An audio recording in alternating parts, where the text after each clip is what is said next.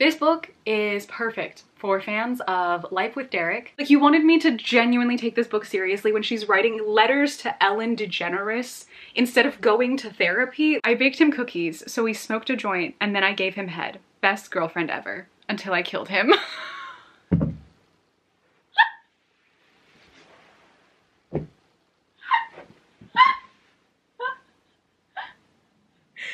It's so funny! Hello everyone. Welcome. After months and months of waiting, we've finally reached this day. The day where I read the 5 most popular Colleen Hoover books. Ever since I started doing these reading experiment videos, this has been the one video people have requested far more than anything else. I put filming this off for a long time because I was heavily debating whether or not I even wanted to contribute to this conversation. The thing that kind of pushed me over the edge that made me finally decide to actually film this video was a couple months ago when I saw a New York Times article that mentioned that Colleen Hoover has sold more copies of her books this year than the Bible. I just knew it was my time to step in. If she's selling more than Jesus, I think it's fair game.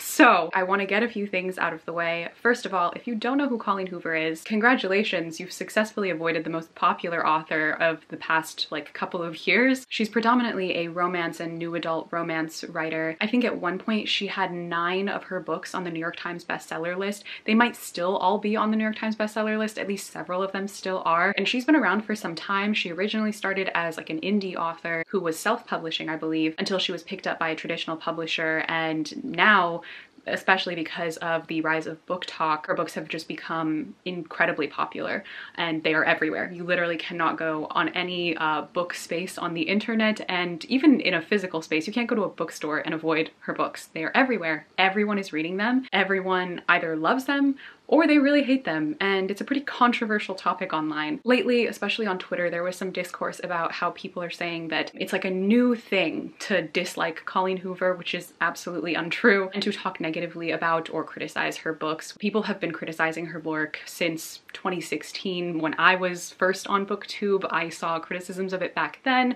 She's been writing for years and years, and the criticisms of her work are absolutely not just a new thing that's popping up. It's one of my biggest pet peeves that people like to say that disliking Colleen Hoover, criticizing Colleen Hoover's work, questioning why her work is so popular is pick-me behavior, people being judgmental of other women and their choices and what they like to read. There's absolutely nothing judgmental about people questioning why work that centers abusive toxic relationships and romanticizes those abusive toxic relationships is popular. I think it's a really slippery slope. It's very dangerous when we start saying things like, just let people read what they want to read, it's just a book, it's not that deep. That's that anti-intellectualism discourse and language, and I think that attitude of you can't criticize this because people just enjoy it, they should be allowed to enjoy it without any kind of critical thought, is absolutely a dangerous way of thinking. I've enjoyed my fair share of work that is inherently problematic, or things that I just watch or read just because I want to have a good time and not think about it, but that doesn't mean critical thought should never be applied to those things, and that does not mean that those things are exempt from critical analysis. So I just want to make it very clear at the start of this video that yes, I am reading these books by an author that I don't think I'm going to like. The intention of this was 1, to entertain because it's something that people have asked me to do for a very long time, and 2, just a genuine curiosity because I've only read one Colleen Hoover book before this, but I wanted to know what it is about these books that reels people in so much, that has captivated such a wide audience and makes them keep coming back for more when I've heard so much negative stuff about her work as well. I like analyzing the things that I watch and books that I read because I find it, 1, really entertaining, and 2, I also think it's very important to know what we're taking in and the messages that we are being sent through the media that's being put out to us. So I think it is essential to talk about the harmful things that are represented in the media that we take in, and to just have conversations about them. Like I've said many times, my purpose with these videos is to get people to see a different perspective than they might have originally had. I'm not telling you you're wrong or that you're dumb or anything. If you like reading these books, it's your prerogative. My entire purpose is to just point out what I see and the way certain things are represented so we can talk about them. If we're allowed to analyze why art makes us feel so much, how it can help heal us, we should also be allowed to analyze the ways in which it harms us. People love to argue that you should just be allowed to enjoy what you enjoy without ever having to think about what the effects of what you're enjoying could possibly have on yourself or anyone else. And while yes, I do think you should be allowed to just enjoy things for the sake of enjoying them, I think you should also allow yourself to question why you enjoy things. I could genuinely make an entire video on this whole like wave of anti-intellectualism that has been ongoing online for quite a few years now actually, but that's for a different video, and this video is long enough as it is, but I definitely just wanted to make that clear at the beginning of this video. Anyway, that out of the way, really quickly, the final thing before we get into talking about all the books, I do want to remind you all that my reading journal, the Clockwork Reader reading journal, is available at Amazon, Barnes & Noble, and other booksellers. If you want a perfect companion to your reading, you can track all of the books that you read, write reviews, make little artistic little journal spreads in it, and keep track of a ton of other things. If you want to get one last minute for the holidays as a gift, or before the start of the new year, if you want to start with a fresh reading journal for your reading for the next year, you can check out all the links in the description box below. It is always listed there. And yes, by the time this video is out, the reading journal is actually going to be a year old, which is super exciting. I can't believe it's already been a year. Thank you all so much for your support and your love with this one. It's been completely amazing and overwhelming. If you want to get yourself one or get a new one for the new year, the link is in the description box. But now, with all of that out of the way, let's finally get to talking about the 5 most popular Colleen Hoover books that I read. So first and foremost, this video will contain spoilers for all of the books. So if you haven't read the books and you plan to read any of these, just know you will be spoiled if you watch that clip. So you can jump around if you want to watch ones that you don't plan to read. Or if you don't plan to read any of these, which would be my personal recommendation, and you just want to hear all of my thoughts about them, feel free to watch all the way through. It's gonna be a long one. This video legitimately drained the life out of me. It's probably the hardest one I've had to make, easily the hardest one I've had to make. I'm still in shock that I actually read these. I was a completely different person before I read all these Colleen Hoover books. And now I know so much, like I understand some of the inside jokes within like the fandom. Like, please, I need you all to be aware of the sacrifices I made. Anyway, starting off, the first book that I read for this video was Ugly Love. I knew pretty much nothing about this one. I knew nothing about most of these books, but I knew nothing about the plot. I just knew it was a romance book, a new adult romance book, but it's told in dual POV from our main character named Tate, who is a nursing student, and then the main male character named Miles, who is a pilot. It's almost nurse and cop, but it's nurse and pilot. So it's like nurse and cop adjacent, but technically not as bad, only in that sense. Okay, so I'm about 4 chapters into Ugly Love, and we have already introduced a Life with Derek situation. We have some step siblings who are gonna probably be in some kind of forbidden romance. So it's really fun. This isn't the main romance in the book, so that's good. I'm assuming that this isn't even gonna be like a major problem throughout the book. Like, I don't even think this is gonna be my biggest issue. Honey, you've got a big storm.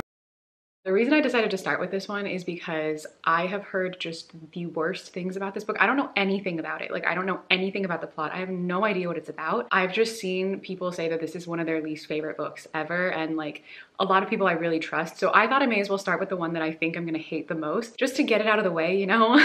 Because then at least we can't go like down from here, you know? Like, we can only go up. I don't know how far high up we can go. I'm assuming not that far high up, but at least it can't get any lower than this. Hopefully. I may really eat my words. I'm being presumptuous. I haven't even gotten more than 4 chapters into the book. It's not even terrible yet, apart from this Derek and Casey thing that's going on. But I will be back to update if there's anything noteworthy, which I'm sure there will be. Well, I finished it. That was terrible. Where do I even begin? First and foremost, my poor, naive, innocent, earlier self, who really believed that this entire book would not end up being about the step-sibling incest, You poor soul. Because the whole book is about the step-sibling incest.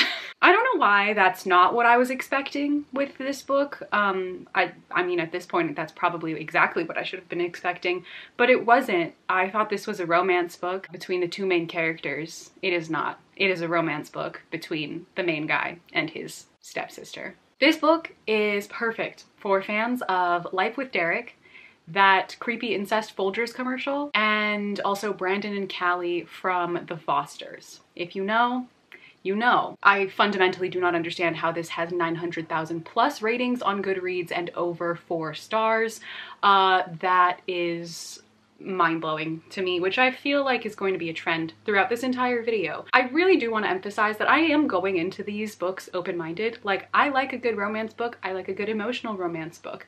I, however, do not enjoy romanticizing incest. I also don't like the weird, like pro-life kind of undertones that this had at times. The weird attitude they had about having this child was uncomfortable at best. In context, basically these two 18-year-old step siblings, they get pregnant, she's pregnant with his child. They tell their parents, like their parents, because they're, you know, married to each other now because they are step siblings. They tell their parents that she's pregnant. Even before this, they never once does a conversation about an abortion or, like, you know, what their options are come up. They just, I guess, decide that having this kid, even though they're step siblings, is the best option. And then when they do tell their parents, there's this one line where Miles, whose point of view the book is told from at that point, he says something about, like, her mom, his stepmom, saying that they can handle it, but he says it in, like, a condescending way, and everyone knows what handling it means, like what that's code for an abortion, but she just doesn't want to use the phrase abortion. That's what gives me pro-life undertones to this book. So wasn't a fan of the step-sibling incest, wasn't a fan of any of it. The possessive language, the very, very juvenile writing style. There was this one part I remember from Miles's point of view where he's talking about Rachel, his stepsister, saying something like, Rachel loves me, I loved her. We loved each other. She wanted me. I wanted her. And it was like listed out like that. I don't remember the exact part. If you've read it, I feel like you'll know what part I'm talking about. So much of the book was written like that. And the writing just felt very immature. I don't really have a better word for it. Okay, hello. Sorry for the interruption. I just realized that I'd forgotten to mention the we laugh at our son's big balls line. If you don't know what I'm referencing, here is a screenshot for reference. Yes, this is a real line in the book. I'm sorry, I was too distracted to notice it while I was reading because immediately after this, they get into an accident and the son dies. It was a lot happening at once. But yes, everyone loves to laugh at this line on Twitter. It's very funny. I mean, it's really not actually funny at all if you really think about these two step siblings laughing at their infant child's genitals. But yeah, it exists in the book if you want another example of the incredible writing. Yeah, that's not even the biggest problem. Obviously, we have much bigger problems, but it didn't really make for an enjoyable reading experience. However, it did make it extremely quick to read, which is, I think, one of the biggest draws to Colleen Hoover books. I think that's what people like about it so much. You can read these so fast. I read this in a few hours. Like, it was very quick. I listened to the audiobook. It's also not super long, and it's just really, really, really easy to digest. That is, if you can digest step-sibling incest, but apparently 900,000 people on Goodreads can, including myself now. I am one of these people. Oh, God. As per usual, I have a list of grievances, so I'm going to go through a few more of the ones that I haven't mentioned yet. Tate, the main character, the main female character, she is irrelevant to this book. The romance is absolutely between Rachel and Miles, the step-siblings. It has nothing to do with Tate. Like, Tate is so unbelievably irrelevant to the entire story. I know that she's the main POV in the book, but she honestly didn't need to be there. The book's not about her. She is there to be a doormat for this man to work through his problems and for her to constantly just go back to him and let him use her.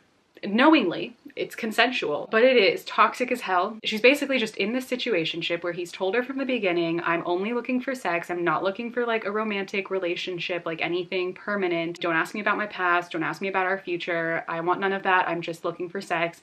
And she agrees, even though she knows she's gonna like him, and she already does really like him. And every time that comes up, she somehow just convinces herself that it's gonna be okay again. He low-key manipulates her a lot of the time, and she just keeps going back to him. It's incredibly toxic. It's incredibly terrible. Miles is exactly the type of person I would tell all of my friends to stay away from. And that man desperately needs a therapist, but instead he found Tate, and she becomes the vessel through which he works through his personal problems. Yeah, it's awful.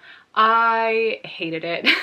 I do not hate it as much as I hate Slammed. Slammed was so much worse. I think the reason is that at the very least, the romance in this book was between two consenting adults. Unless you consider Rachel and Miles, because they were both children when this first started, like their relationship started, and they were like 17 to 18 and in high school. But whatever, you know what I'm saying. One of them is not a teacher and a student. At least they were like around the same age. I think that's the only reason that this was like a little bit more okay to me, but that is not a high bar, not at all, because Slammed is one of the worst books I've ever read in my entire life. This I wouldn't say is one of the worst books I've ever read, but it could be in that category. I hated it. This is not a romantic book. This is a book about a toxic relationship. This is a book about an illegal relationship. This is a book about a very abusive relationship dynamic. Oh, other random little tidbit that I just like hated.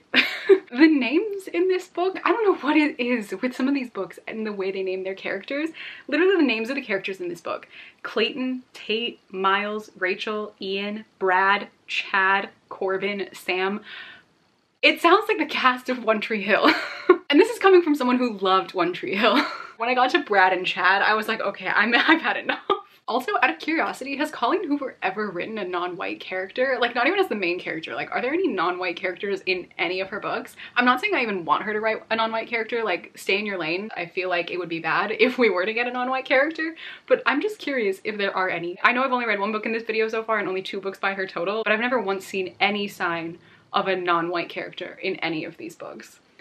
I really don't think it's gonna happen. And that might be for the best, honestly.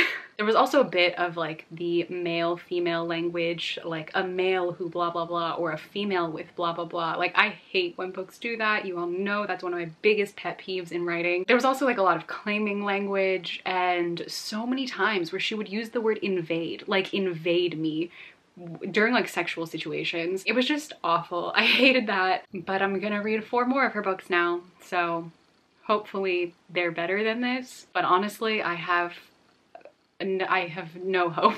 I gave this like 1.25 out of 5 stars. It's not as bad as Slammed, so it's not just a solid 1, like, or close to a 0. It's 1.25. It's very bad. Would never recommend. But seriously, if you're looking for some like Life with Derek fan fiction, try Ugly Love. The second book that I read was November 9. And yes, I'm calling it November 9 because they call it November 9 in the audiobook. It's not November 9th, even though that's what I would have expected it to be. And I find it very annoying, but yeah, they call it November 9. This is another book I knew absolutely nothing about. This one I had heard like a couple things about when it had first come out around 2016, I think, and people just saying it was really, really emotional. That was really the only expectation that I had going into it, was that it would probably be a pretty emotional book. Okay, so November 9. I read it. I didn't like it. Nobody is surprised. But I will start with the positives, okay? Because this time around there were actually a couple of positives. The bar is very low, but there was still, I can give a couple of things praise. The premise was really interesting. This whole concept of they meet one day and then every year for 5 years they only see each other again on that day. And I think in the book they mentioned that it's kind of similar to like Sleepless in Seattle or something, which I've never seen, and like some other thing that it was similar to. But anyway, I like the idea. I thought it was clever and like a really good premise for a story. That's about it for the praise. The execution, however, not the best. Here's my thing. Ben is legitimately just Joe Goldberg from You if you put attempted in front of the murder and added in arson to his repertoire.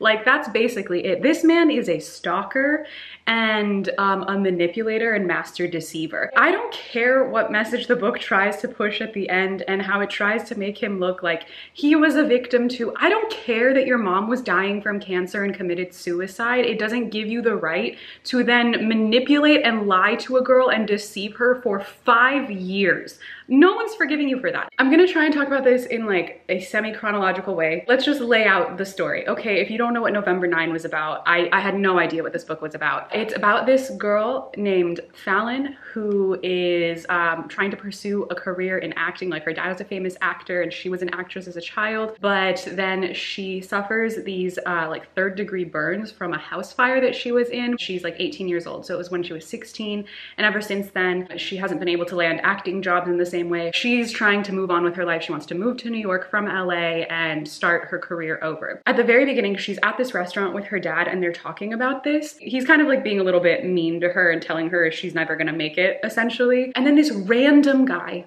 I need to emphasize this, she does not know who he is. He's just some random man. He comes up to her, puts his arm around her and pretends to be her boyfriend to get her dad off her back, because he's like going on about how she doesn't have a boyfriend and she hasn't had a boyfriend in a while, blah, blah, blah. Like, that's why he's doing it. He just pretends to be her boyfriend, but she doesn't know him, okay? Like, I don't care how mad I am at my dad. I would never trust some random stranger, especially a random man who came up and touched me that I don't know, over my own father. Like, I would never, ever, ever do that. And it's not like she hates her father, like he's really, really terrible or something. He's not the best, but like, he's not evil.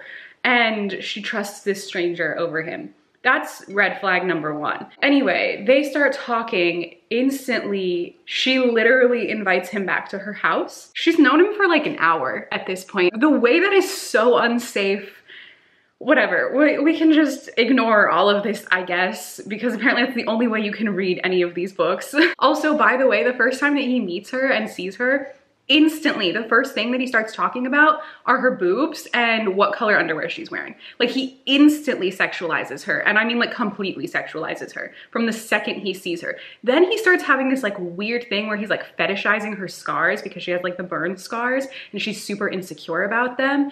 And then how does she get over the insecurity of the scars? Of course, it's because he tells her that she's beautiful. So now she's not gonna have the problems anymore. Eventually she just like gets over it, but it's because he told her that, because apparently that's the only way that you'll ever get over your insecurities, if a man tells you that you're beautiful with them. But anyway, that aside, she invites him over. He has this weird thing about her scars. He wants her to like show them, which is strange. You literally just met her like an hour ago. And then she's like about to get on a flight to go to New York like that night. And she doesn't want to give him her phone number because she made this promise with her mom that she wouldn't date anyone from the ages of 16 to 23.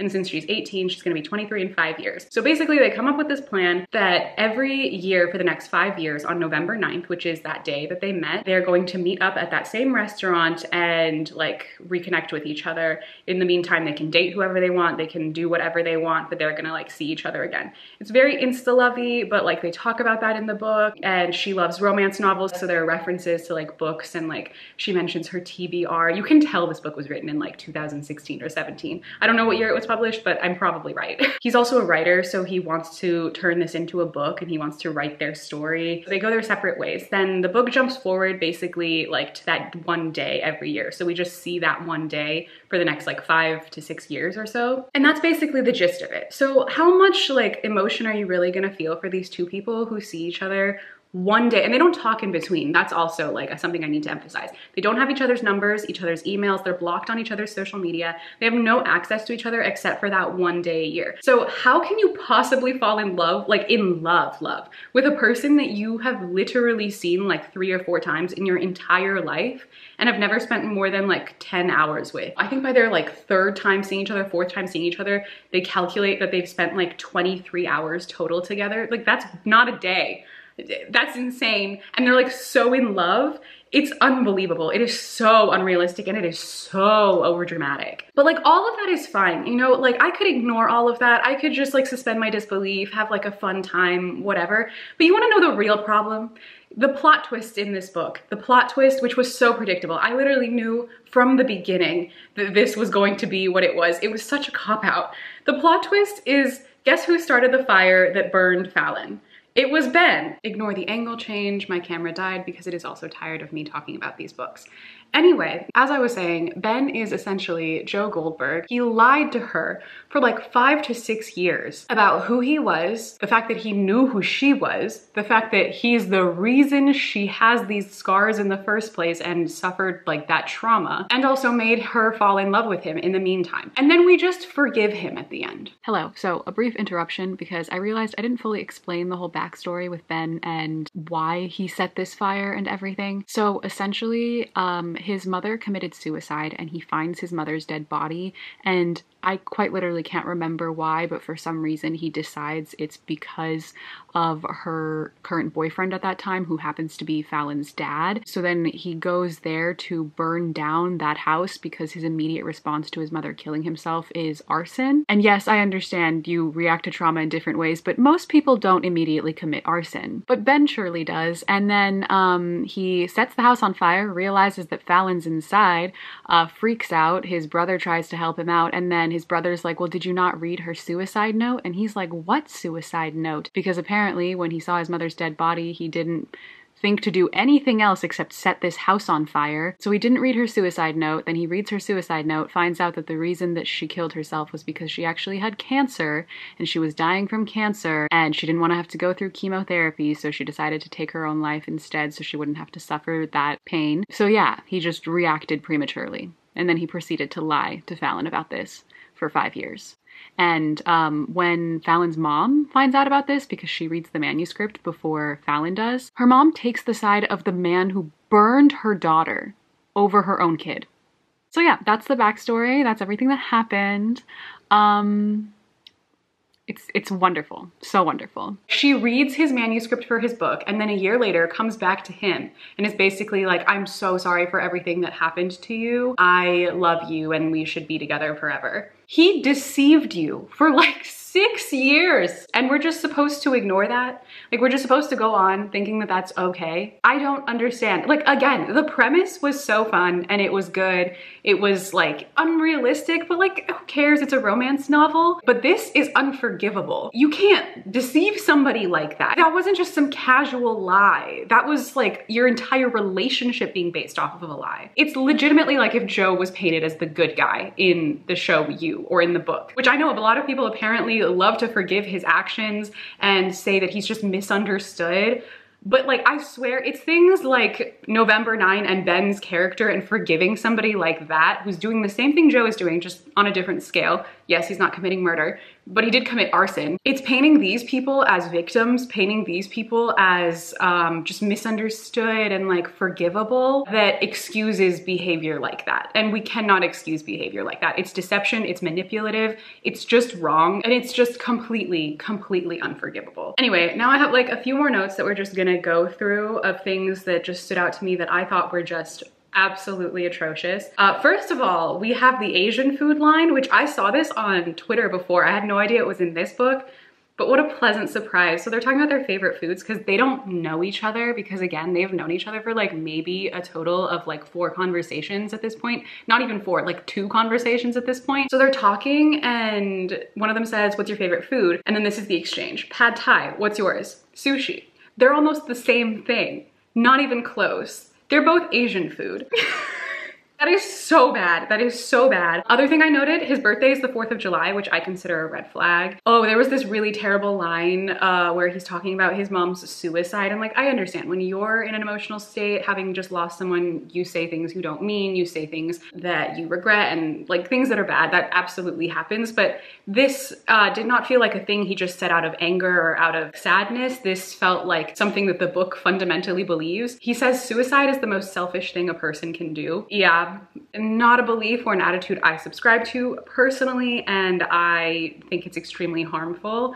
So didn't like that. Like I mentioned, he was obsessed with her scars. He absolutely fetishized them. Once you find out about the plot twist, it makes a lot more sense.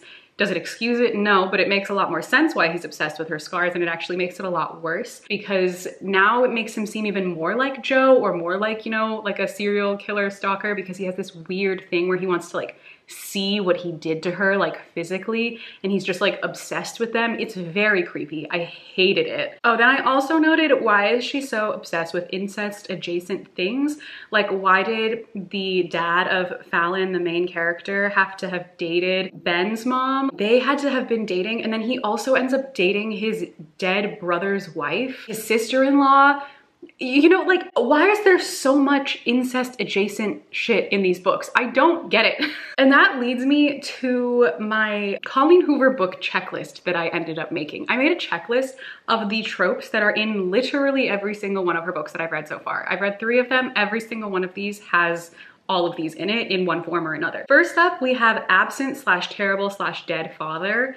That's in every single book. This one had a dead father and a like kind of absent, not the best father who gets a little bit forgiven at the end. Then we have an abusive relationship. Yes, I consider this an abusive relationship. Deception for 5 years is an abusive relationship. You cannot manipulate someone in that way. Predictable plot twist, which ties into tragic accident that caused trauma. The predictable plot twist is always that some tragic accident happens and kills somebody, or that someone was in on the accident or something like that. Like, it's just, it is so obvious. Then of course we have insta-love. Every single one of these books is insta-love. Then we have someone is pregnant. Someone is always pregnant. Someone either gets pregnant in the book or is currently pregnant in the book. Like when the book starts, there's always a child being born without fail. And then we have someone has/dies from cancer. Every single book, someone has had cancer or died from cancer. Again, yeah, these are themes in every single book.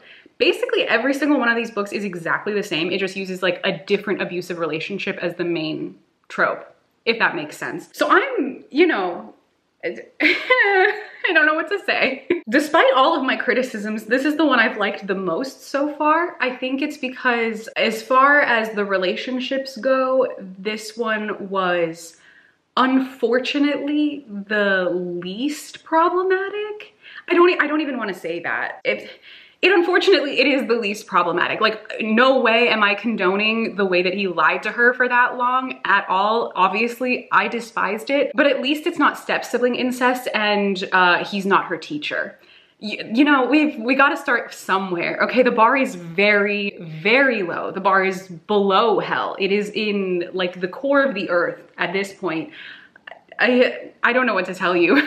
Anyway, hated that one too. This one gets like 1.5 out of 5 stars just because I think it's a little better than Ugly Love. At least the premise is interesting and there wasn't incest this time around. So we've got to take what we can get. Anyway, time to move on to the next one. All right, so the third book that I read was It Ends With Us, and this is easily Colleen Hoover's most popular book. It's getting a film adaptation made by Justin Baldoni, and it is the book that you will see everywhere. If you've never heard of Colleen Hoover, you have heard of It Ends With Us. This is the book I knew the most about by far out of all of the books in this video, but even with that, I still knew pretty much nothing about it. All I knew was that it was about an abusive relationship, and I know people don't label it that way when they talk about it a lot of the time, but it is. It's a book about domestic violence, and that's pretty much all I knew going into it. Hello, so it's actually been quite a bit of time since I've updated in this video and continued to read these books. For you, it's not gonna feel like any time passed because I'm assuming you're watching this video all the way through. For me, it's been like a month. I had to take a break. Anyway, it's been a bit, but I'm back and I'm here to update on It Ends With Us. What do I say? I haven't picked this book up in like a month. I'm like maybe a quarter of the way through it, but I did take some notes from the very beginning that I just needed to update on before I continued reading, which is why I stopped. So let's just go through these very few things. I haven't read the author's note, but I have seen people talk about it before online because this is the book that I know by far the most about out of any of the books on this list. But people have mentioned that in the author's note, she talks about how this book is extremely personal to her and based off of some of her own life experiences. So I am going to acknowledge that and take that into consideration while I'm reading the book. But I also don't think that makes the book exempt from any kind of criticism. I just think it's also important to acknowledge the fact that it is a more personal story, I think, compared to some of her other stories. So I'm keeping that in mind. mind. But the first thing I just need to talk about because I can't. So all I really know about this book is that it's about an abusive relationship, but like aren't all of her books. But I think this one's at least acknowledged as an abusive relationship. And I knew that her name was Lily Bloom Blossom and that she's a florist because you all told me that on my reading 5 books I said I'd never read video when I was complaining about the name America Singer from the selection. You guys were all like, wait until you read It Ends With Us and you meet Lily Bloom Blossom the florist. And I thought you were joking. Unfortunately, you weren't joking. That really is her name and she really is a florist. And I will give some credit to the book because they do make fun of that in the book. So there's a little bit of credit given there. However, it is still so embarrassing. Like Lily Bloom Blossom is the botanical equivalent of Cho Chang. Like I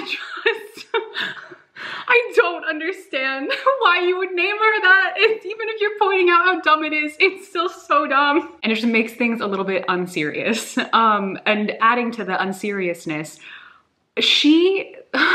the book jumps back and forth in time from like the time the main character of Lily Bloom Blossom or Lily Blossom Bloom, I can't remember which order her name is in, it doesn't matter. From the time that Lily was in high school and she was dating some guy named Atlas, I don't know that much about him yet. And then in like current day where she's dating this guy named, what's his name? I wrote it down, I can't remember, or I didn't write it down. His name is terrible. Ryle Kincaid, which is, oh God, a terrible name. These names are all so bad. But anyway, she is dating some guy who's like a surgeon or something named Ryle, and he's definitely gonna be horrible. He already gives me such bad vibes from the second you met him. He was just as bad as all of the other main characters in her other books have been. But I think this time we're actually gonna like consider him a bad person. I mean, I'm hoping. If we don't, I'm gonna be very mad. But anyway, it jumps back and forth between present day where she's dating this guy named Ryle and in the past when she was in high school dating Atlas. And in the past, that perspective is told to us through letters that Lily is writing to, get this, Ellen DeGeneres. She's writing letters to Ellen DeGeneres. And you want me to take this book seriously? That is so embarrassing. Like, I'm sorry. I'm not sorry. It's so unbelievably embarrassing. First of all, that aged so poorly. Second of all, even without all of the like Ellen scandals that happened in the last few years, it's just so bad. I feel like that was Colleen Hoover's way of saying like, I'm never gonna write anyone gay, but I need you all to know that I support the LGBTQ community because she loves Ellen. So that means I'm an ally. Like that's literally what it feels like the book is saying. Oh my God, I cannot believe that's a legitimate plot point. Like a thing that's just consistently happening in this book. Every time it goes back to the Atlas chapters, I have to read another terrible letter to Ellen DeGeneres and I don't want to. You know that TikTok sound that's like, oh, jump scare. Like that was me when I found out she's writing letters to Ellen. Like what? You had to give me a trigger warning for that. That was a lot. Then the point that I stopped at, like I literally stopped right after this line because I had to update about it immediately because I'd seen this online, but I didn't realize it was in this book. And I can't believe this is in one of her letters to Ellen and she's describing Atlas and she is talking about this time that they were in like a farm or I don't know, gardening or something in the backyard. I don't remember what they were doing. It doesn't matter. But she says, and I quote, "When he was wiping that cow shit on me, it was quite possibly the most turned on I've ever been." What is with romance books and cows? What is the deal? Like, what's going on there? Is this a like specific kink that I don't know about? Because what the fuck? Leave the poor cows alone. Leave them out of this. They don't need to be like, oh my God. I know that's the couple everyone wants to be together because I know Ryle's gonna be a manipulative asshole. I don't know if Atlas will be or not. Who knows? With her track record of male characters, probably also, but just comparatively less bad. But I don't get it. I don't get it. What is with the cows in these romance books? I'm not even gonna consider this a romance book, but unfortunately it's categorized in the romance genre for some reason. Instant Spanish love deception flashbacks, but this is worse. No, objectively, I think this is worse. Maybe it's worse in a different way. They're two different types of bad, you know? But I finally got into some of the themes of like abuse and domestic violence that are present in the story. And it was just like very sudden. If you didn't know that that was what this book was about, I don't think you would really expect it. At least I wouldn't have expected it if I didn't know. But it really just comes out pretty suddenly. I don't know. We'll see. It feels like every other Colleen Hoover book so far. And they all literally feel like exactly the same book because all the characters are so interchangeable and so boring. But yeah, I'm gonna go continue reading it. I will come back and update if anything noteworthy happens as per usual, but I don't really think anything can top the atrocity of writing letters to Ellen. But yeah, anyway, unfortunately, let's keep going. Hold on. Did I hear that right? I need to go back. He said he already does, and that made me want to marry him even sooner. He made me promise to vote. He said I was allowed to vote Democratic, Republican, or Independent as long as I made sure to vote. We shook on it. He made me, okay. They are talking about their agreements before they get married. They literally just run off to Vegas and get married because they're clearly like in a very whirlwind type of situation at the moment. And like, you heard that too, right? He made me promise to vote.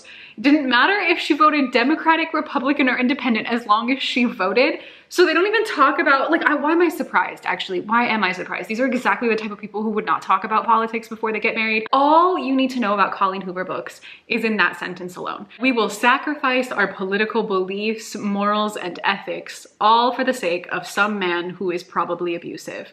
99% of the time he is abusive, or at the very least he's creepy. And that's literally just every single book. That's every single book. That's the thesis. That's the thesis of every Colleen Hoover book. The Colleen Hoover universe, the Colleen Hoover? What?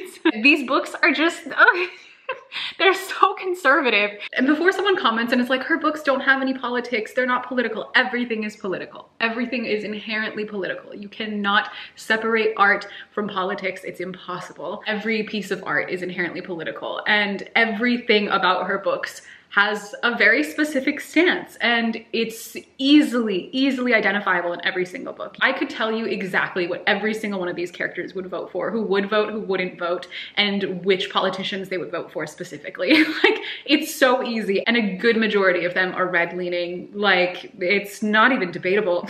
At best, one of her characters is like a Hillary Clinton Democrat and thinks that she's a girl boss. It's the attitude of like, we don't care about politics. Oh, I could be friends with someone regardless of who they vote for. I don't pick my friends and romantic partners just based on political beliefs. I'm above that. Like, that's the attitude of all of these books. That's who every single character in these books are. Like, they are just the worst. And I hate the vibes. I hate it. I hate it so much. I actively avoid these people in real life. And the fact that I have to sit through 5 books about this exact same like archetype of person, I don't know why I'd be surprised that that line would be in here, because absolutely, like I said, these are the types of people who would never discuss politics before getting into a relationship. Except in this case, I really feel like Lily should understand. She idolizes Ellen DeGeneres, so she at least is an ally, you know? I feel like she should care, and she did care earlier a little. She even said when Atlas was talking about joining the military, she was like, why would you want to fight for a country that's never fought for you? And I was honestly taken aback. Like, good for you, Lily. Like, I didn't expect you to even think that way until Atlas said something stupid like, it wasn't my country who didn't fight for me, it was my mother who didn't fight for him. Like, no, your country is the reason your mother's also in this situation. Don't get me wrong, like, his mom was not a good person, but the country didn't do anything for you either. I didn't need the military added into this too. That was the one thing that these books were missing, and the only reason I was able to get through any of them was because there was no military propaganda. And I wouldn't call this military propaganda necessarily, but like, I did not need a character to go into the military. That's like, it's my final straw. But anyway, all I'm saying is that like, she clearly has some like social and political awareness, which makes sense for her character, but it just goes to show you how much the book doesn't actually care. It's just all for like the show of it. Yeah, anyway, just I listened to that. I needed you to listen to that just so that I knew that I'm not making all of this up. Yeah. Fun. I don't know what to tell you. Ryle sucks. Knew that from the beginning, obviously. I don't like Atlas either. Like, I don't really have a reason to like him. Like, are we just supposed to like him because he doesn't want her to be abused? Like, congratulations, do you want an award? I don't understand. Lily is so boring. Ryle's sister is so boring. Oh, also, going through the Colleen Hoover book checklist, of course, we already have a pregnant person, which is Ryle's sister. So that's already checked off. We have abusive relationship checked off. We have absent or terrible father checked off. Oh, we have tragic accident that caused trauma. That one, yeah, we already have that checked off. The only one I'm waiting for right now, I think, is predictable plot twist. I mean, I don't know if you count Ryle being abusive as the predictable plot twist, like if that's the only plot twist, but like predictable, not a plot twist, just the plot of the book. We have insta-love, we have a religious family. Yeah, anyway, everything's there. I'm gonna go back and keep reading. Let's see what happens from here on out. I don't want to see what happens, actually. I want to be done. All right, so I finished It Ends With Us. I'm glad that it ended. This is not a romance book. This is a book about domestic violence. Nothing about this could be categorized as romance. I am genuinely appalled and baffled by the fact that anyone would ever classify this as a romance book. I don't know why you would put it on a romance shelf with other romance books. It's a book about domestic violence. It's a book about a girl in an abusive relationship who is trying to work through those emotions and eventually like get out of this relationship. That's the whole book. Nothing about it is romance. Like, what is going through your head? This is closer to lit fic than it is to romance. But I'm gonna take it a step further because I see people mention this with It Ends With Us pretty frequently, but I don't see people talking about it with her other books as often. I'm not saying no one does. I'm sure plenty of people definitely do. But I guess when people talk about this, it just doesn't get as popular. So I'm gonna say it too, because I think we should all be talking about this, and I think this should be the general understanding of Colleen Hoover novels. Every single Colleen Hoover book is about an abusive relationship. I don't know why in Colleen Hoover's mind she has decided to label domestic violence as abusive, which it is, but for some reason, a teacher dating a student, that's not abusive. Step siblings sleeping with each other, that's not an abusive relationship. Dating someone for 5 years only to find out that they've been lying to you about the fact that they knew you from the beginning and are actually responsible for the fire that caused all of your childhood trauma, that's not an abusive relationship. But domestic violence, yeah, that's an abusive relationship. We're gonna label that. Those are conversations we should be having because this is a situation a lot of people face, which I am not saying is a bad conversation to be having. Not by any means. But I'm also saying if you're gonna have that conversation and talk about how that's an abusive relationship, you cannot then go romanticize every other form of abusive relationship in all of your other books. What? Make it make sense. Make it make sense. No, he didn't hit her, but it's incestuous.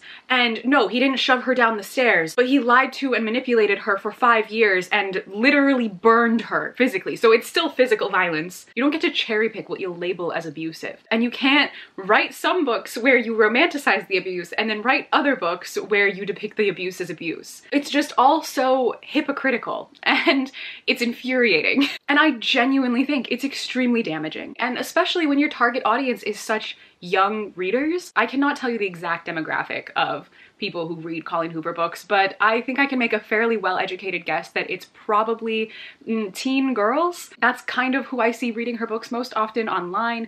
That's the target demographic, I think, for a lot of romance and especially like YA adjacent books. And I know these aren't YA, they're more like new adult, but that's pretty much who reads these. And this is not me blaming those people. I have been a young teen girl who has been the target demographic for many of these types of books, many of these genres before. I know what it's like to read books like this and romanticize them when I was young too. Like, for God's sake, I was obsessed with Twilight. I will always bring this up. I'm never trying to shame young girls for what they're reading and for liking these books. That's not what I'm trying to do. What I'm trying to do is just point out the facts of what's in these books. And they want you to romanticize these things. They want you to make excuses for people like this. And people will try and tell me that it's not that deep. All I have to say to you is that it is that deep. There's a reason that you read a book and you feel an extremely deep connection to it and it makes you cry and it makes you feel all of these overwhelming emotions. It's because it is actually that deep. It does mean something to you. And conversely, that's also true. When you read something that is extremely toxic, extremely harmful, depicts an abusive relationship in a romanticized light, you will also take in that messaging if you are not aware of what you're actually consuming. And sometimes you can genuinely internalize it, and then that can manifest in how you go out and experience the world, in what types of relationships you'll accept into your life. The messaging in these stories is extremely important, especially when the target demographic is fairly young, because it will genuinely influence you. And it can influence you for a really long time. Sometimes negatively, sometimes positively, it depends. But when the stories are about very toxic, very harmful relationships that are not depicted as toxic or harmful relationships, it can really mess with your psyche. And that's why I think it's important to talk about things like this. I know all of the Colleen Hoover girlies are gonna get really mad at me, and other people are gonna get really mad at me because they're all just gonna try and tell me that I'm sitting on my high horse thinking I'm superior to everyone because I don't like Colleen Hoover books, as if it's some new original take to not like Colleen Hoover books. I promise you, I in no way think that any opinion that I have in this video is super original or makes me morally superior to anyone. I just don't want a bunch of young people reading these books and having the wrong impression about what they're actually about. Because I've been that young girl, I have read those types of books, I have had them affect me negatively, and I don't want that to happen to a whole nother generation of people. And I know I can't personally stop it, but I will talk about it because I think it's extremely important to have these conversations, because without these conversations, books like this can continue to get published and continue to get labeled as romance when they are in fact anything but romantic. Anyway, rant over. On to my thoughts about the actual content of It Ends With Us. First thing I will say, this book is by far the best Colleen Hoover book I've read yet. The bar is unimaginably low, okay? But the reason that this book is the best one out of all of them is, one, like I already mentioned, this book actually depicts the abuse as abusive. The fact that I have to give credit to the book for that is really, really sad, but I do, apparently, because the standards in this video are just very different. That, and I will say, because this book comes from such a personal place and such a deep, like, personal understanding that she has about this type of a relationship, obviously it's coming secondhand through her mother's experience. You could feel that coming through the book. You could feel that in the characters. Not that the characters really had distinctive personalities, because none of her characters have distinctive personalities, but in the way she explored the themes, you could feel that it was extremely personal. So it was significantly, in my opinion, more emotional than her other books. Not emotional enough to like really make me cry. I didn't cry. I didn't really feel very much, to be honest, but I felt a lot more reading this book that wasn't anger. I felt a lot more emotion reading this book than I did with her other books, because you could feel that there was like a genuineness to it. But that for me wasn't enough to make up for the rest of the book. It was really boring, honestly, overall as a story. It wasn't until like the second half that things really start to happen emotionally with the characters, or that there's any development whatsoever. So I was really uninterested for a while, and the writing was just your very standard Coho writing. The line that everyone loves to point out, besides the cow shit one, the like, if you happen to find yourself able to fall in love again, fall in love with me, that line, I personally didn't care. I don't care about Atlas. I didn't care about that aspect of the story either. In my opinion, the writing in her books is just a bit too bare bones for you to really ever get that deep into any kind of conversation. And I think what this book really, really suffered from is the fact that so many elements in it were so unserious when the story itself was actually extremely serious. And that juxtaposition was just really jarring. So I couldn't take a lot of what was happening seriously. Like, you wanted me to genuinely take this book seriously when she's writing letters to Ellen DeGeneres instead of going to therapy. You want me to take this book seriously when she names her child. Her child's middle name is Dory because Ellen DeGeneres plays Dory in Finding Nemo. Like, that's so... Listen, I'm not one to like judge things for just being cringy because people are enjoying themselves and having a good time. Like, have a good time. I'm cringy too. Everyone's cringy. Be cringe. That's okay. But like, this is not even cringy. This is, are you not ashamed? Are you not ashamed that you named your child after a character Ellen DeGeneres played in a children's movie? And like, the thing is, why does she like Ellen so much? Like, what is the reason? I would get it a little bit if there was like, I mean, it's just the fact that it's Ellen is just inherently really embarrassing, but like, I would get it if there was some kind of like explanation for why she feels this particular connection to Ellen DeGeneres. Yeah, it would still be cringy, but like, at least you could understand the character a little bit better. But it was just randomly thrown in there, and I literally feel like it's because she wants us to know that she's actually an ally, but, you know, without doing any kind of work. But in the most like casual, nonchalant, non-committal way, you know? Like, she's just like, I don't hate gay people. See, this is proof. I love Ellen DeGeneres. I feel like she was like, let me find a gay icon who is genuinely just disliked by the majority of the queer community, but loved by straight people. And I'm just gonna use her. This is like the equivalent of if like a character was like, I love black people. BLM. My favorite person in the world is Beyonce. Like, literally. It's just such a cop-out. Like, it feels so disingenuous and so uncomfortable. And that's why I keep calling it embarrassing and cringy. You know what's genuinely cringy? This level of performative allyship. Like, it's so bad. It's so obvious. Why would you obviously point that out? Like, you may as well just have not included the Ellen thing in here. It would have changed nothing, and it actually would have made me like the book more, because then I wouldn't have to be sitting here constantly just like shaking my head and having to close the book because I'm so embarrassed that I have to sit here and watch her write letters to Ellen DeGeneres. And then making her child's middle name Dory was just the cherry on top, because oh my god. There was one thing in this that I personally just didn't like in terms of like the discussion around domestic violence, and that's just the way that Ryle was treated in the end as a character. After reading the author's note, I understand like why she made the decisions that she made. She talks about in the author's note how this is not meant to be like the example of what this kind of a situation is like for everyone, and Ryle and Lily are not meant to be perfect or perfect examples of how you should treat someone in this situation, if you should or shouldn't forgive them. Like, she does make that fairly clear in the author's note. And also I understand that both of these characters are very much influenced by her own parents, and she based a lot of them off of her own parents. So again, it's extremely personal. So I feel kind of weird judging anything about the relationship itself, because obviously she's just writing about a very personal experience.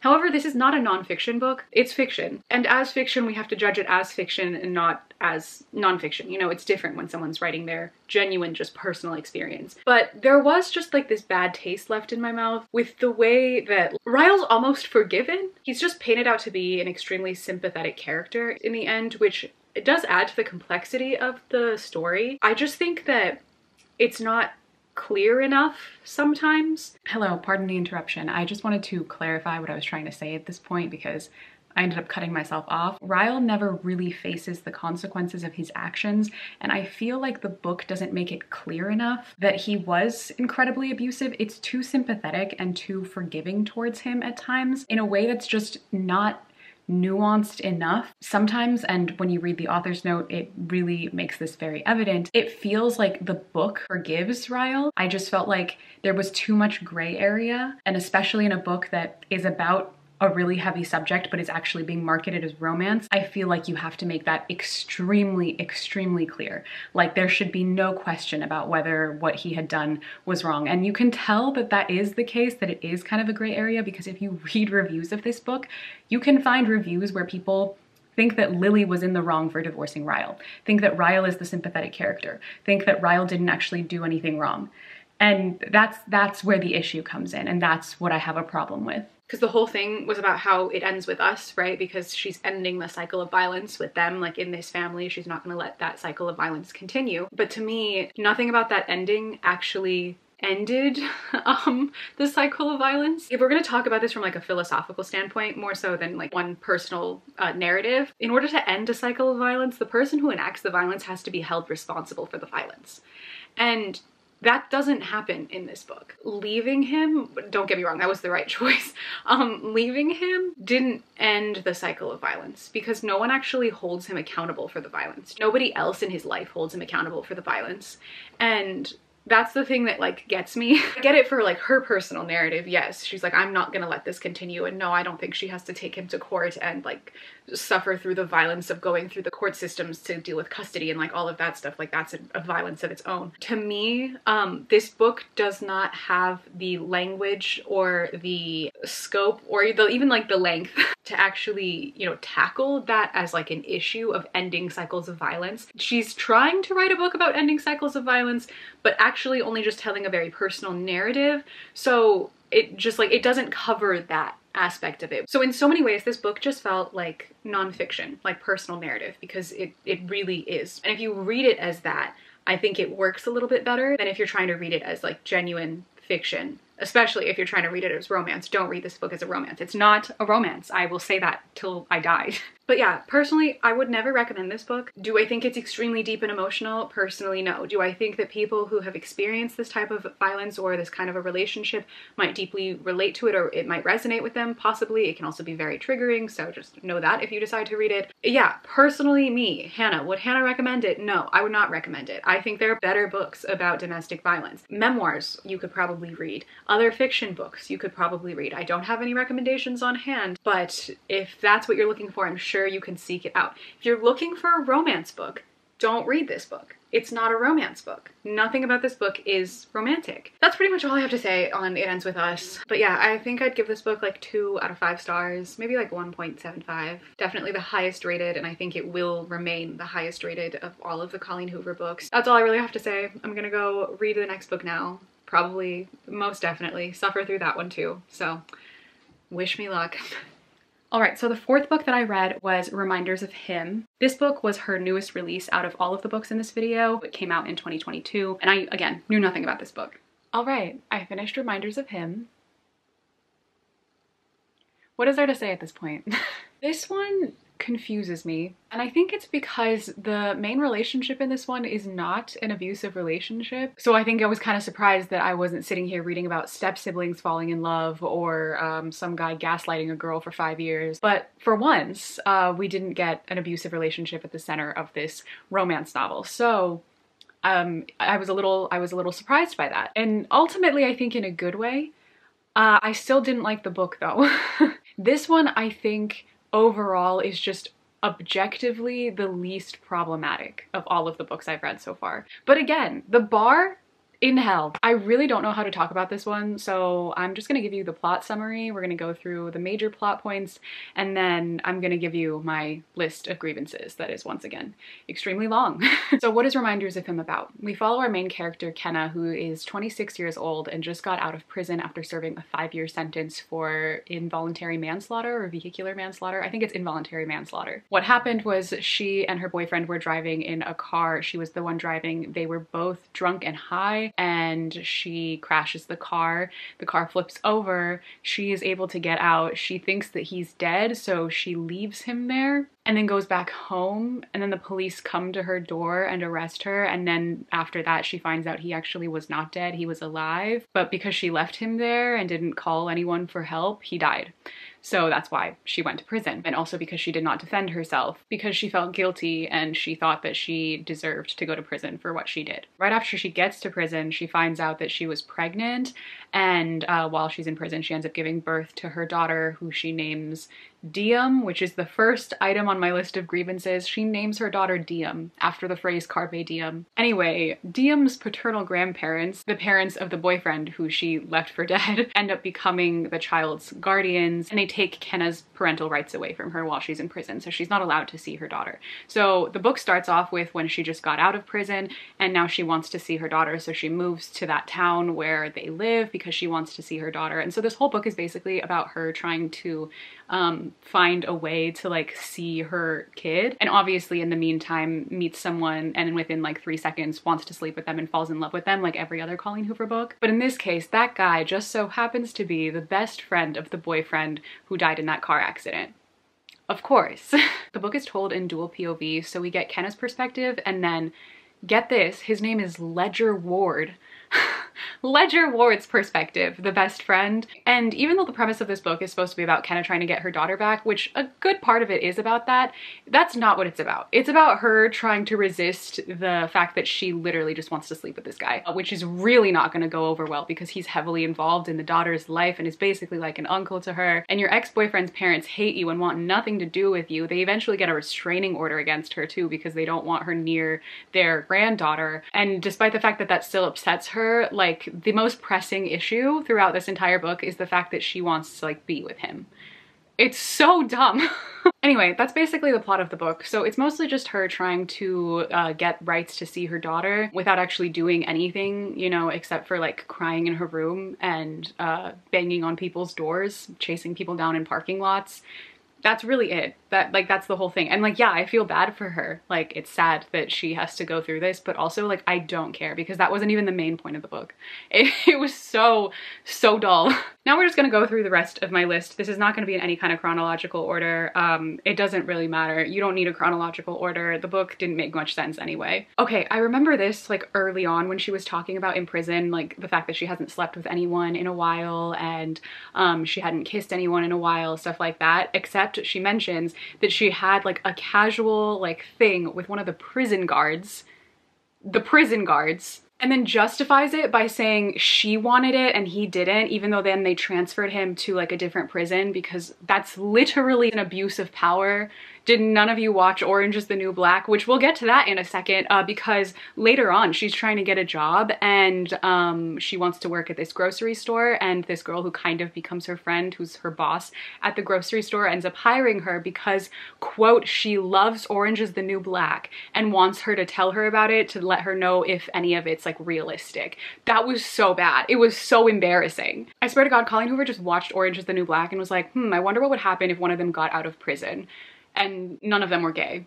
So at the very beginning of the book, she goes to Ledger's bar. That's like one of the first things she does when she goes into town. She has no idea who he is, but she's just sitting in this bar and she's all sad because she just got out of prison and she's in this town now and trying to find her daughter. And Ledger like notices her, and like the first thing he notices is how hot she is. He like makes note of that very clearly, but also notes that she has no interest in any of the guys at the bar. Like, she's not there to hook up with someone or meet anybody. And he clearly takes note of that. And then what does he do? Try to get her attention and try to get her to hook up with him because that's what he wants. And I just need to point out how hypocritical and ridiculous this is, because at the very end of the book, the most embarrassing thing that happens in this entire book is at the very end when Ledger and Kenna get together. They are like talking about something, or like they're about to hook up or something. I don't even remember. It doesn't matter. And then he just super casually slips into the conversation. He's like, I have to tell you something.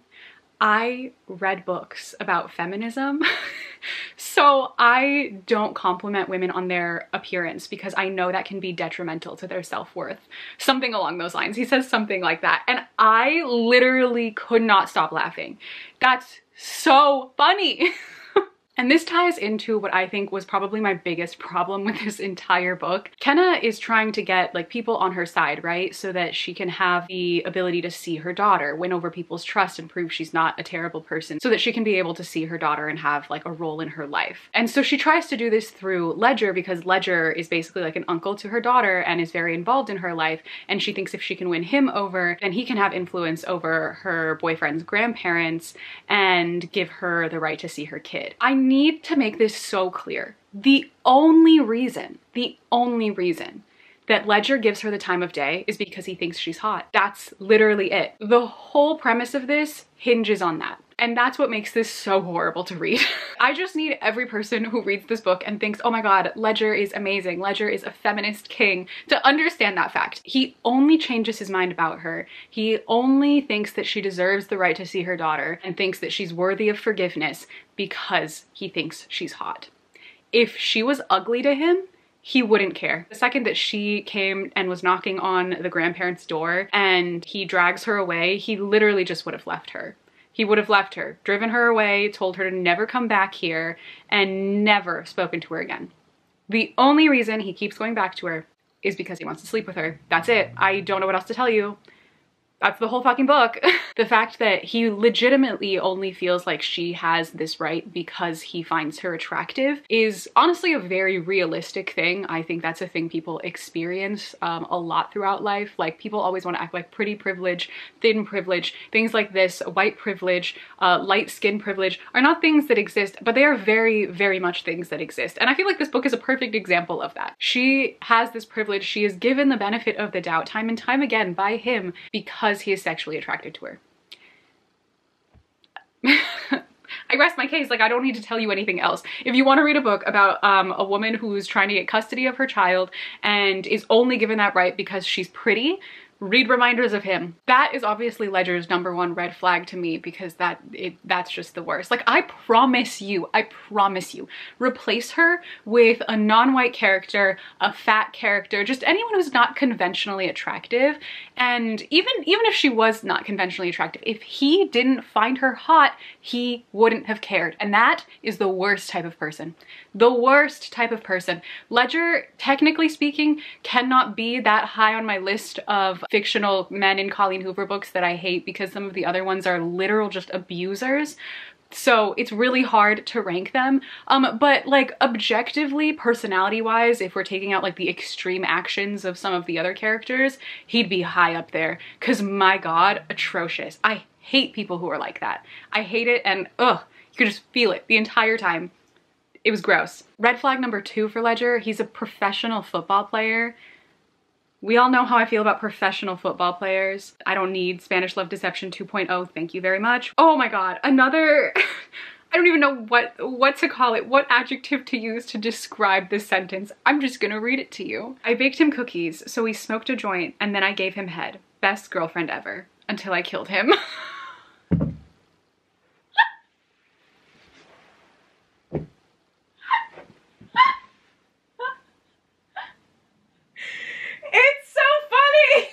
You know, I have to laugh, otherwise I will just cry through all of these, and not for the reasons that most people are crying in Colleen Hoover books, but just because I can't tolerate them. Oh my God, even more terrible lines. So she basically writes letters to Scotty, that's the name of her boyfriend that she killed. She basically writes him letters to work through her feelings, explain things to him, kind of how Lily Blossom Bloom would write letters to Ellen DeGeneres. She writes letters to the boyfriend that she murdered. I keep saying murdered. It was an accident, but you know what? This has to be like more fun. It was really boring, okay? Like, it would have been more interesting if she legitimately murdered him and was trying to like get forgiveness from these people. That would have been more funny, but no. Anyway, she writes these letters to Scotty, and sometimes she writes really bad poetry. And I'm gonna read you one of her poems. I have a daughter I have never held. She has a scent I have never smelled. She has a name I have never yelled. She has a mother who has already failed. I'm sorry, I'm so sorry. If I had to read it, if I had to hear that, you have to hear it too, okay? I'm so done. Listen, the thing is, the like subject matter of this book is objectively pretty sad. It is sad having a mother who was in prison who never really got to have a relationship with her daughter, trying to have this relationship with her daughter. I'm not trying to make light of that. Like, that is inherently sad. But the book was just ridiculous and overdramatic. It genuinely felt like they were using this sad situation as kind of a backdrop to add more drama for why her and Ledger couldn't be together. Like, they were using it as a prop, honestly. It wasn't even an integral part of the story. You could have come up with another like dramatic reason why they couldn't have been together. You didn't even need the child involved in this situation at all. Actually, if she had just killed the boyfriend and then was trying to be with the best friend, that would have been enough dramatics. But they had to add in the child for like that extra layer of like depressing content. It wasn't depressing, it was a background prop. Another thing I found really ridiculous, the first time that he meets Kenna and is like making out with her, she lies and says her name is Nicole because she doesn't want anyone in this town to know who she is. But he's making out with her, and the thing that really gets me is he doesn't recognize her. How could you not recognize the face of the woman who went to prison for the death of your best friend? I don't care how dark it is, I don't care how much she like changed her appearance. Like, he says he didn't recognize her because her hair is a different color and she was wearing different clothes and wearing different makeup. Like, that just proves to me how little men pay attention to anything. Because what do you mean you couldn't recognize her? How could you not recognize her? Did you never look up her mugshot? I know they didn't meet before she went to prison, but you don't have to meet her. Did you not go to the trial? It made no sense. And they tried to explain it away by saying, oh, she dyed her hair. Dyeing your hair does not change your whole physical appearance, especially when it's someone that you've had this much anger towards for like 5 years, someone who's been the person who's been your villain in life for the past 5 years. You're telling me you're not gonna remember her face? Unrealistic, so unrealistic.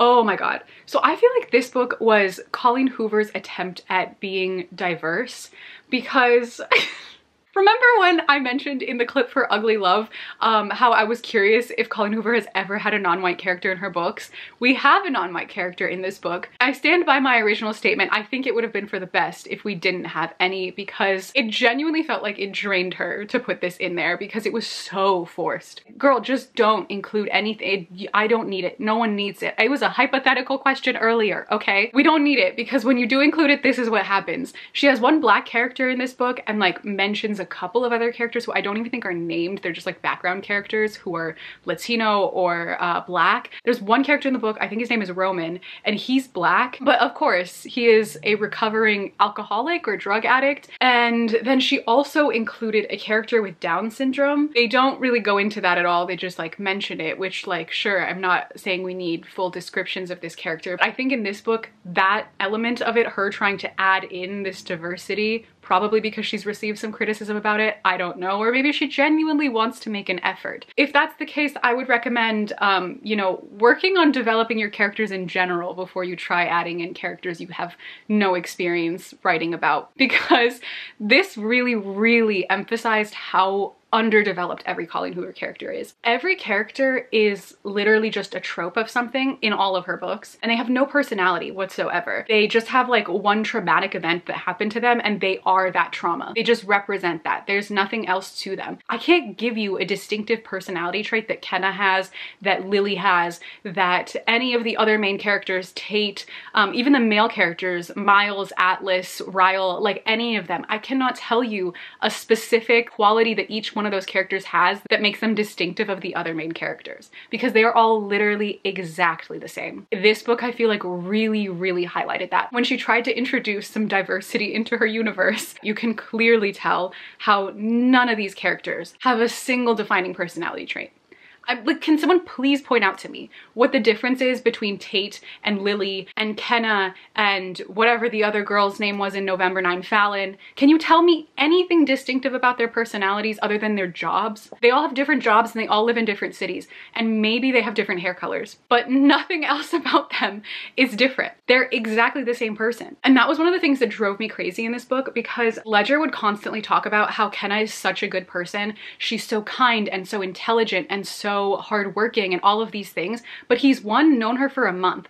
Two, he has no basis for any of that. He doesn't know anything about her because the reader doesn't know anything about her because they've explained nothing about her to us. So we have no idea who she is, what she's like. I could not honestly tell you if I think that she should be allowed to be in Kenna's life because I think she's a good person. Do I think she has rights to see her? Yes, but that's a different story. But like, based on her as a person, I could not vouch for her as a person because I don't know her as a person, because we don't get to know her as a person, because Colleen Hoover didn't write her as a person. She's just a shell of a character that's placed there to move the plot along.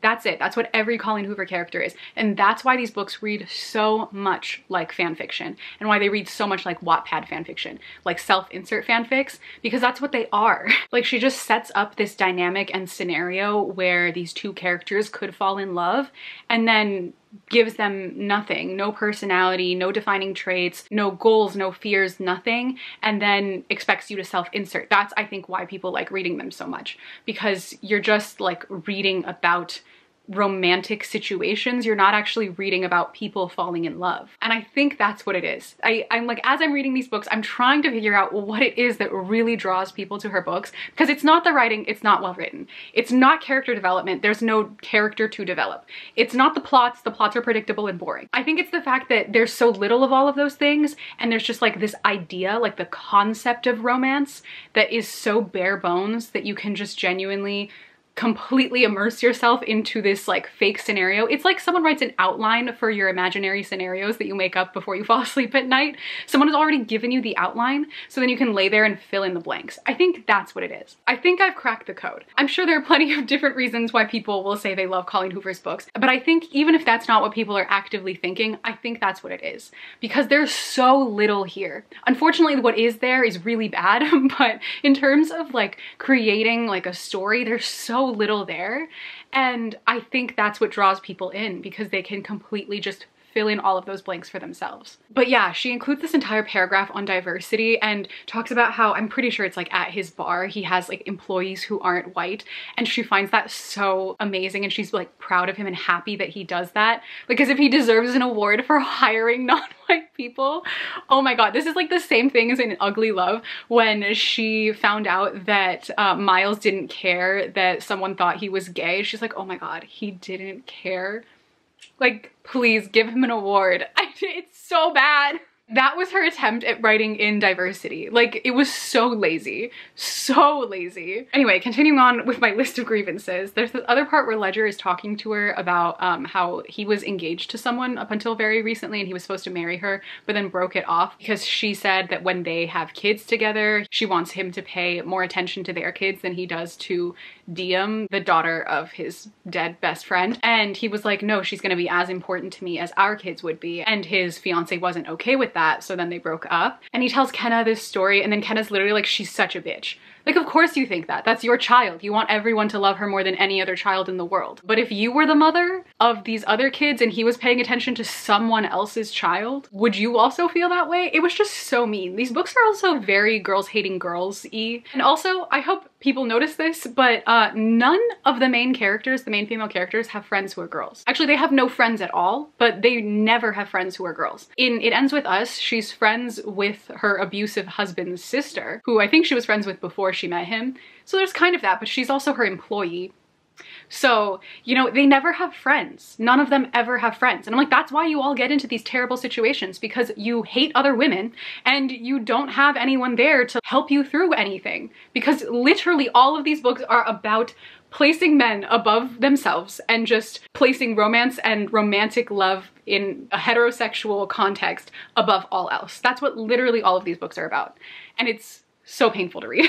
But yeah, anyway, then we get into her explaining like what happened that night, which I already explained to you all, with the car accident. Everyone hated her because she didn't defend herself in court, and they thought that she just didn't care that she left him there to die. They thought she was just like apathetic towards him. I don't know why you would assume that. Like, it's very clear that she was just traumatized by the experience too, so she couldn't say anything about it. But anyway, she like reads the letter she wrote to Scotty about what happened that night to Ledger, and then Ledger gets all mad, not at her. He's just like angry at the emotions that he's feeling and like the fact that he hated her for so long. And when you like read that letter, personally, that made me hate her more. Hearing that you just left him on the side of the road, regardless of what was going through her mind, would not make me feel better.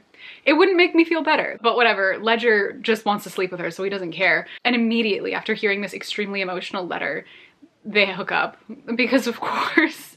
And then the grandparents find out about him and Kenna being together, and obviously they get really mad at him because like what he's doing is really terrible. You know that these people do not want her in their grandchild's life, and regardless if that's right or wrong, you are loyal to these people. Like, they care for you, they care about you like you're their son, and their son was your best friend, and you're heavily involved in their grandchild's life. And he's constantly betraying them, showing her videos of her kid, basically giving her access to her kid in a way that they have not given him the right to do. And that's terrible. It's their choice to make, not his. He's not legally allowed to have any say in this child's life, yet he's making all of the decisions for her. Another red flag for him, another reason I can't stand him. And again, despite the fact that I also think Kenna should have the right to see her child, it's not his decision to make. That's the problem. So yeah, they find out about it and understandably get really mad at him, and the grandfather like makes an ultimatum, and it's like, you have to choose either Kenna or Diem, and he chooses Diem because he always says Diem is the most important girl in his life, blah blah blah. But then he gives them Kenna's letter that she wrote about what happened that night and has them read it, and instantly 5 years of animosity, 5 years of anger and resentment and everything they felt toward this girl just goes away because they read this letter. That is exactly the events that happened that night that they already knew about. Only this time they realized that it wasn't that she hated him and didn't care about him. It was that she was so sad she couldn't like do anything about it, and they just like forget about it. Like, I don't know about you,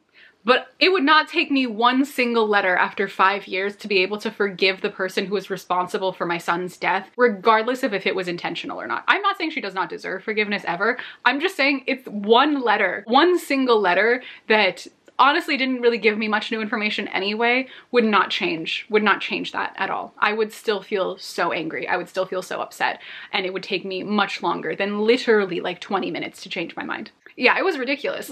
Anyway, that's pretty much it for reminders of him. I wasn't a fan.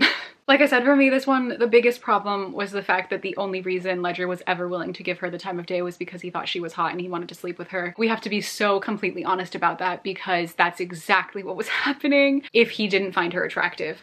None of this would have happened. She would have had to leave and she never would have been able to see her kid, because he never would have listened to her. So yeah, it was awful. I think I give this one like 1.5 out of 5 stars. It's kind of, in some ways, equivalent to It Ends With Us in my head. It Ends With Us is only like a little bit above it because I think there was like some genuine character work done in that book. Whether I liked it or not is a different case, but there was like actually something there, versus this one, there was a little bit of it there, but not really. That's why it's above some of the other books. Also, because the relationship technically wasn't an abusive relationship, it made it easier to read at the very least, which again, the bar, I don't have to keep saying it. Anyway, I have one book left to read. I am not looking forward to it, but at least it will be a little bit of a change, because I am so sick of these unromantic romance books. I can't take it anymore. I need a change of pace. All right, and finally, the very last book that I read in this video was Verity. Verity is probably her second most popular book after It Ends With Us. This is another one I see everywhere. I knew nothing about it other than it was a little bit different because this was like a mystery novel. So I knew to expect something a little bit more than just romance. But apart from that, knew nothing about it, had no preconceived notions going in other than my experiences with the past 4 Colleen Hoover books. Okay, hi, final book. I'm so happy. I can't even tell you how elated I am that I'm almost gonna be finished reading all of these books. I'm not even finished yet, but I'm already so excited because I can't wait. I can't wait until I don't have to read them anymore. But anyway, on to Verity itself. Right now, I'm a little bit more than halfway through the book, and it's different. I say that, but also it is just kind of like thriller mystery with a lot of smut. Like that's all the book has been so far. I even hesitate calling it like a thriller. It's not thrillery. It's like a mystery novel, kind of. It's pretty graphic at times, almost borderline horror at times. And you know what this actually weirdly reminds me of? And maybe I'll look some more into it after I finish the book because I don't want to spoil myself for anything. But is this based off of Rebecca by Daphne du Maurier, or even Jane Eyre? Because I'm getting very strong Rebecca vibes. Basically, the book follows this author who is hired to be the ghostwriter for this other famous author named Verity, because she was in a car accident recently and she's basically completely like immobile. She can't speak, she can't move, she can't do anything. She's almost in a coma, except she's awake. And so they want to complete like a series that she has or something. And so they hire this other author, our main character, to be her ghostwriter. And she basically moves into Verity's house with her husband, with Verity's husband, Jeremy. The fact that it's Verity and Jeremy, it just reminds me of Jeremy Bearimy. If you've watched The Good Place, you know what I'm talking about. But anyway, she moves into their house. And so it really, really reminds me of Rebecca, because she's living with this man basically who she clearly has feelings for, while his wife, even though she's not dead in this one, is kind of haunting them. It's very much like Rebecca. Like, it's just the like store brand Rebecca. That's like the general premise. And while she's like doing her research to ghostwrite these books for her, she ends up stumbling upon this memoir that Verity is writing about her life, and being the like nosy invasive bitch that she is, decides to read this manuscript that she's been writing that's about very personal details of her life. And it depicts her in a very bad light, like she's a psychopath, like she has almost like no empathy. She also had 2 daughters and she also has a son, but her 2 daughters died and her son is still alive. But there's just like kind of weird circumstances around their death, and also weird circumstances around her accident. And through this memoir, the main character, who has a name in this, I just don't remember her name, she ends up finding out that Verity kind of resented both of her children. She hated them and potentially could have like killed one of them or something. So yeah, she like doesn't like her. And I mean, the memoir paints her out to be a very bad person, don't get me wrong. But like, obviously a plot twist is coming because this is a mystery novel. I'm just gonna call it right now. The plot twist is that her husband caused the car accident that has nearly killed her, and potentially that he's the one who's been writing this memoir in the first place to paint her out to be this terrible person because he's trying to like trap her here, a la the woman in the attic in Jane Eyre, or the ghost of Rebecca from Rebecca, because it's literally just the same story except really poorly written with a lot of really cringe, uncomfortable, unnecessary smut. We'll see if I'm right, but I fully believe that I'm right. Like, the husband's responsible. There's no reason she'd be reading this memoir and 100% Verity's gonna be the one who's behind everything. That's one, too boring. I mean, I don't know. A lot of these books, a lot of the Colleen Hoover books have been very like blame women-y, so maybe that is what she's gonna do. Either he found out that she hated her children, so he decided to try and kill her because he loved his children, which would be kind of boring, or he's the one behind the memoir itself and he like made up like an evil persona for her or something because he hates her for some reason and is trying to frame her as this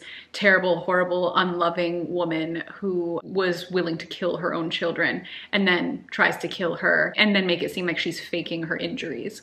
Like, that's probably what's happening. I feel like I've seen so many people talk about how this book was so shocking and they were terrified. Nothing about this book has been scary so far. The worst part was the scene where she's describing trying to choke one of her daughters to death. That was really, really awful and gross. But besides that, nothing about this has been scary. It's just been boring smut and a very unsuspenseful mystery. I hate every character. The main character is terrible. She's a horrible person. I don't know why she keeps blaming Verity, thinking Verity is a horrible person. I mean, obviously, if she's reading just this memoir, manuscript, whatever, yeah, she's not a great person, but also you literally came into this woman's house to do a job and now you're fucking her husband while she's dying upstairs.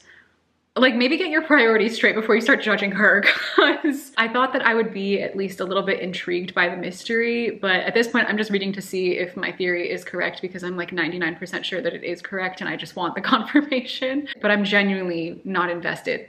So that's a little disappointing, but also completely unsurprising. Are you kidding me? I finished it. I literally have nothing to say except this book is just Walmart brand Rebecca by Daphne du Maurier. It's as if you took Rebecca, but then stripped every piece of meaning that is in that book from it and then added in a lot of sex. That's exactly what this book is.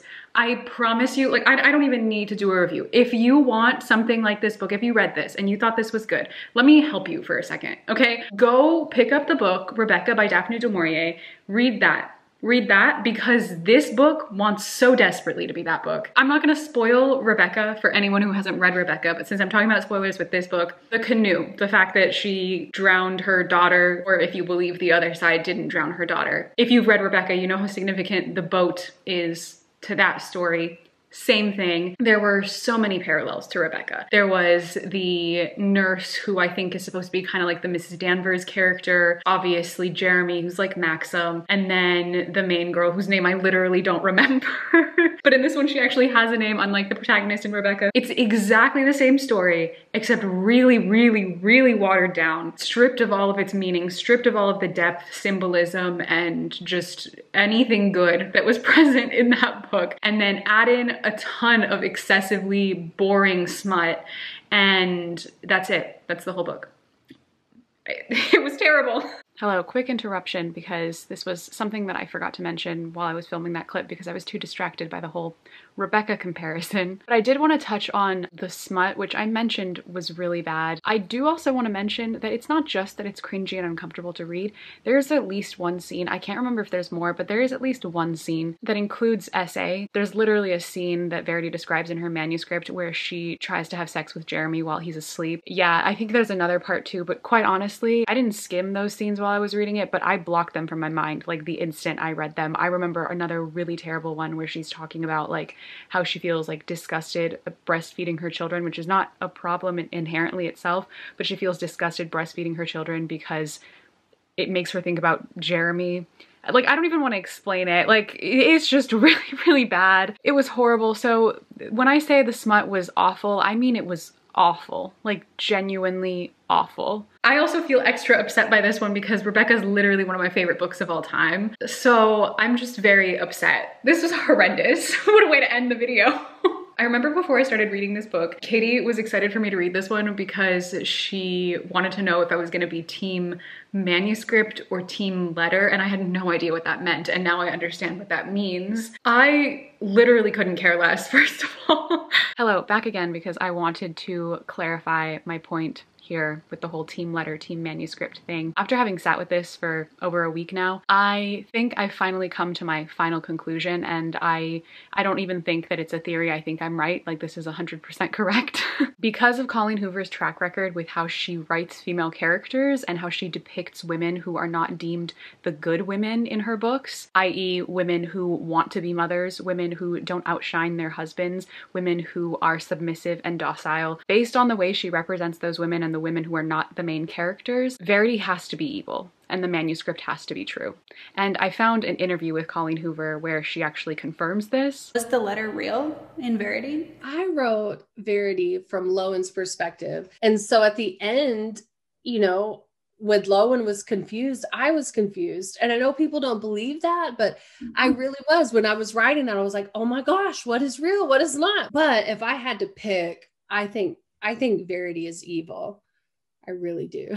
So as you can see, it's not a debate. Like, she didn't put that in there for some like clever thing to make her readers try and figure out which one was true, which one is like not true, who's lying, who's telling the truth. The letter's just there to reinforce to you that Verity is awful. Unfortunately. I want to say, because that was my original belief, that Jeremy is responsible because I don't trust men. Like, why should I trust Jeremy? I have no reason to trust Jeremy. At least I can sit there and pick apart her manuscript and pick apart her letter and decide for myself what I think could possibly be true. Jeremy's given me no reason to believe that he's a good person. All we have is Verity's account of his behavior and his personality, and also the main character, who is completely unreliable because she just wants to sleep with him. So she has a very skewed view of who he is. And the only thing we've seen him do is kill his wife. So why would I trust him? Like, that's common sense. We didn't see Verity kill her children or do any of the things that she describes in that manuscript. We also didn't get to see any of the things that happen in her letter, but I did observe that man kill his wife. So if I'm going off of what I can see, yeah, no, why would I trust that man? He's gonna kill the main girl too, probably at some point. Anyway, that's my stance on that. The book is finished.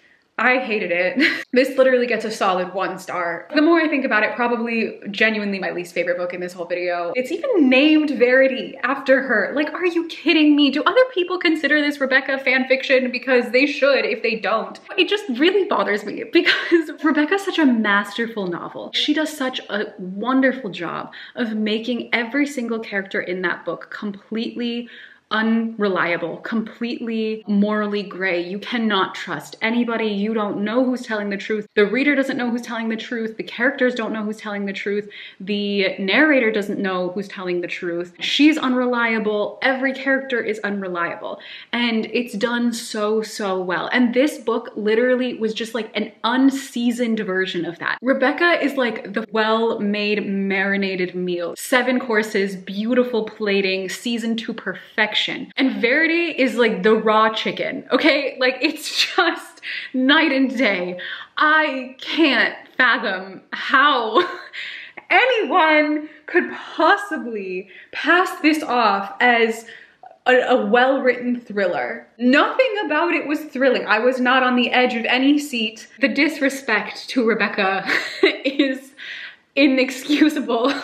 But yeah, 1 star, terrible ripoff of one of the greatest books of all time. And just genuinely, if you read this and you want something similar, but something that's, you know, actually quality, read Rebecca and thank me later. There you all have it. That is it. Those are the 5 most popular Colleen Hoover books and all of my opinions on them. When I tell you that my soul has literally left my body, that the life has just been drained out of me, I mean it.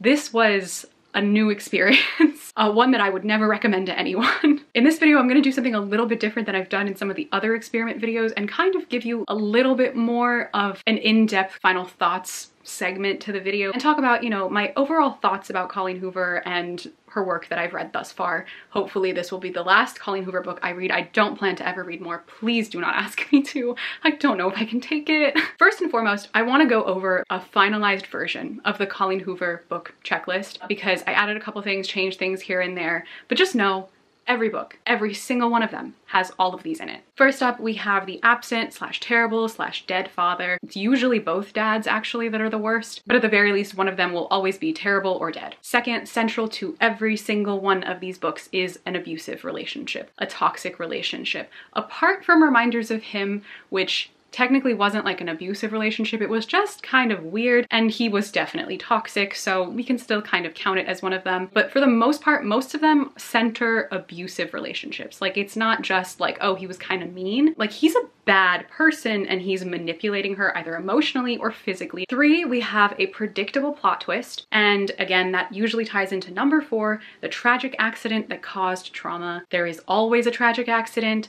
It always caused the main trauma in the story. It either happened before the story began or it happens at the climactic point of the story. 5, we have insta-love. Every single romance in every single one of these books is insta-love, and there's always just like instant romantic or sexual chemistry. 6, someone is pregnant. There will always be a pregnant character, or a character will get pregnant. Usually a character will get pregnant, so there's like a real emphasis on like motherhood and childbirth in all of the books. 7, someone has or dies from cancer. Sometimes it's not cancer, but it's some kind of like disease that kills somebody, but typically there's always a character with cancer in it. This checklist can also kind of work as like a trigger warning list. And then 8, the characters are always religious, specifically Christian. Christianity is like a very central, like, I don't even want to call it a theme. It's just embedded into the stories. These books are very much told from a Christian perspective. And then number 9, the main female character never has, first of all, any friends, but more importantly, she never has female friends. These books are inherently, for a number of reasons, incredibly misogynistic, but I think one of the main things that makes them so misogynistic is the fact that the female characters are almost always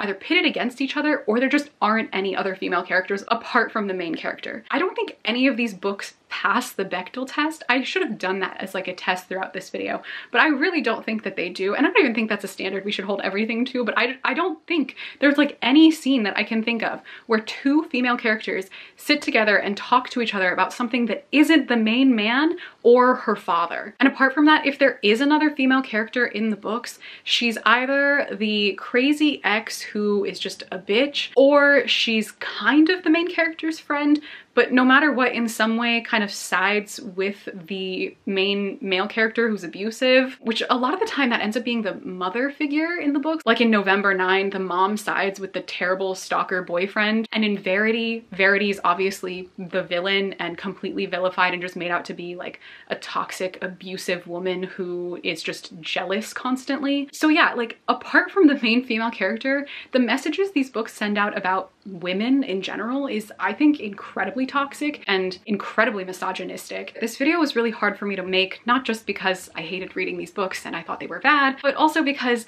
I wanted to give you all like, you know, some kind of like analysis of what I was reading, some kind of like critical thought about what I was reading, but it is really hard to give critical thought on something that has no critical thought put into it. So it was really frustrating trying to like think of anything to say. In summary, the only thing I can really tell you about these books is that they are, 1, not romance novels, and poorly written, misogynistic stories that romanticize abusive and toxic relationships. Tie in a lack of any sort of depth in either theme or character development or anything, and you have a Colleen Hoover book. Add any of the things from the checklist that I made, and you essentially have a Colleen Hoover book. And they're not different from one another. You just pick and choose your like main trope or main type of toxic, abusive man you want to center the story around, and then that's it. That's the only thing that's different about all of these books. You're reading the same thing over and over and over again. And like I said earlier, I really think the thing that draws people into these